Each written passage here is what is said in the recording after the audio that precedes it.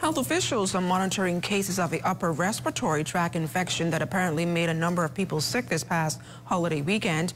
We learned from Health Minister Dr. Michael Darville today that the stomach bug, as it is being referred to, even attacked some of the Carifta aquatic athletes.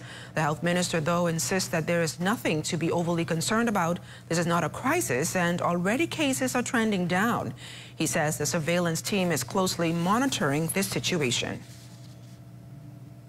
Well, we are aware that there is an upper respiratory tract infection that's going around, and we saw an uptake. Our surveillance unit is monitoring the situation, and as you were aware, the athletes during the swim meet, there was a circumstances. We brought it under control, but I believe now we're beginning to see a downtrend. But there was a stomach bug that resulted in upper respiratory tract infections as well as vomiting and diarrhea. Hi there, I'm Corval Pfeiffer. Thank you for watching our YouTube page. Be sure to like, comment, and subscribe for all things Z&S.